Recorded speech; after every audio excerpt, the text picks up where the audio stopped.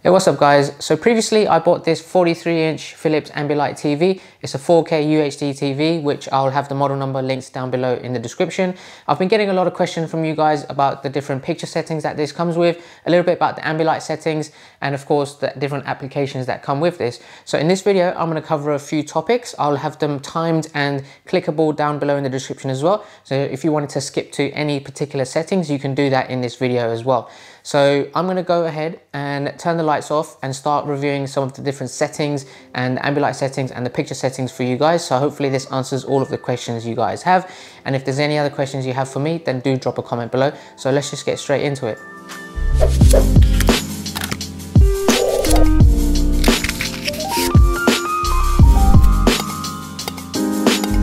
Okay guys, so the first thing I wanted to cover is the responsiveness of actually using the settings no matter what application you want to use. So I find that when I'm using the TV, if I press a button, let's say for example the settings button, I find that it's a little bit slow when you're trying to navigate through the different items or you're trying to open an app. It's not as smooth as I thought it was going to be. So when I'm pressing right and going to the different settings, I think it takes about 1 or 2 seconds before it actually highlights to the next item. So for me, that's not as smooth as some of the more high-end TVs from Samsung or from Sony and that kind of stuff. So this is quite a budget TV, and you do get a sort of sense for the budget that you pay for this TV. It relates to the actual quality you get in terms of the responsiveness. So for me, that's not so great. So as I'm pressing right, it is a bit of a delay in actually going through these items. It's a little bit slow for my liking, but nonetheless, if you are going to get a good Ambilight TV at such a low price, then I guess this is something that you can live with. Secondly, I'm going to talk about the apps. So if I press the home button on the remote control, you can see a list of applications that come up here.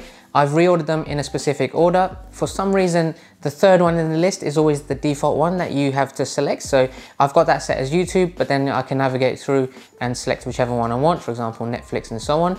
So one of the questions I received is if there's any specific types of apps that come in this TV.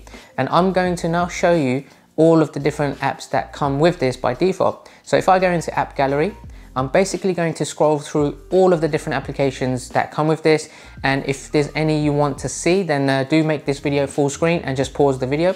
So I'm going to scroll down and just show you a list of everything that's in this TV. So these are all the ones, and you cannot go and download any other different applications, which I find is a little bit annoying because there's other apps, you know, IPTV and that kind of stuff that I'd like to have on there, but unfortunately you can't get them. I'm not sure if there's a way to specifically search and download new apps, because I've tried to find them and this is just a set of defaults.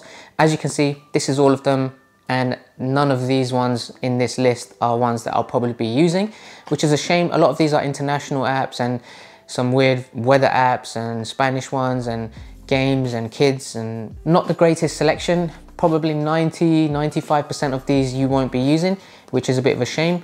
You have categories here. You can select video, you can select entertainment, but again, there's no way you can download more new apps. So that's a bit of a shame from that point of view. Okay, number 3, I'm going to show you a little bit about the picture settings. So if I hit settings and go down here into picture style, so I've got this set as natural. You can actually keep pressing select and it goes into different options that you can see on the actual video. So this is standard, this is movie mode, this is personal, vivid, and natural again. So there's very few options, but depending on the setting that you've got in your environment and the types of lighting you have around you, you might want to change this. So I think to get the best colors, most people will have them set to vivid. If you're going to watch something late night and you've got the lights off, then you might want to switch it to movie mode, but I'll leave it on vivid for now. Number 4, I'm going to show you a little bit about the Ambilight style option here. So if I hit select on that, it will give you a few options here on the left hand side, which will give you the different controls of the Ambilights behind the TV. So I've currently got it set to the default, which is follow video. So whatever colors are on the screen in the video, that's what colors are projected on the wall behind the TV. If you go down to follow audio, now depending on the audio coming from the video that you're playing on the TV, the lights will flicker and it will show those colors on the wall behind you. But as you can see, it's a bit distracting and it could give you a headache for too long. I guess this is something useful if you're playing games, maybe Call of Duty or something like that. It might be useful, or if you're playing music videos and you want to just make it a little bit more like a party scene, then that something might be useful for you. Follow color is if you wanted to just have it select a single color and just have it set there throughout, then that's something you can have as well. Follow flag is something you set up with an app that you download on the App Store for iOS or for Android. It's called Philips Follow Flag, and that's basically allows you to select different country flags and have that display on the wall. Now, I did download this app, but unfortunately it wasn't compatible with my version of Android. But you can set this flag manually from here as well, rather than from your phone. So if I go to, let's say, Belgium, you can see it's set to the Belgium colors, and you can go and find your own home country. So I live in England, so I will set that there. Now this will stay on continuously. So if you wanted to leave the flag in the background, regardless of what video is playing, then you can do that. If you don't want to use any particular flag, then obviously you can turn this off and go back to using just the follow video. Now, once you do select follow video, you have a few options here to give you the type of lighting that you want to get. So I've set this as vivid, so the colors actually come out quite bright behind the TV. You can set this to different color intensities depending on the categories here. If you want it more light and not too bright, then you can go to the relax mode. I've just left it on standard by default, and that will be good enough for me. Now this Ambilight plus Hue option here, you need to download an app for this as well, and you have to connect it to your TV using Wi-Fi to allow you to customize the colors in the background to yourself.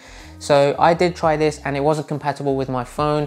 I think the app hasn't been updated for a long time, so it's only compatible with very old phones and very old mobile OS systems. So that was unfortunate. I think none of the Philips apps that I've downloaded have been compatible with my Android. So again, that's a shame. I can't use any of the apps to control the TV. So I'm just bound by using the remote control and the set options that come with it. And I presume the majority of you will have that same experience as well. Next, I'm going into the picture settings. Now here's a few presets that you can select for the picture style. I've set it to vivid so I can get the best coloring options for my videos. You can also manually adjust the color, the contrast, sharpness and brightness, which are very common options that you get in most picture settings. There's also a mode here at the bottom called quick picture setting, which will allow you to cycle through and manually select step by step all the different picture settings you want, and gives you a little preview of this. So for example, it starts off with brightness, then it will go into, let's say, the contrast, and it will go through all of the different options that I previously mentioned. And finally, all settings. So if I go into here just to show you what different menu options you get in here, you'll need to exit everything that you're currently watching. Again, you can go back and select from here all the different picture options. You can change the sound options, the Ambilight options as well, and go through all of the network and the Wi-Fi options here. And if you wanted to update to the latest software, this is where you can do it, and you can check for new versions through the internet or through a USB stick that you can connect to the back of the TV. So it's very basic. There's not a whole load of options, and for the majority of people, if you're only going to buy a budget TV like this, then the preset options are good enough and it gives you a very good experience.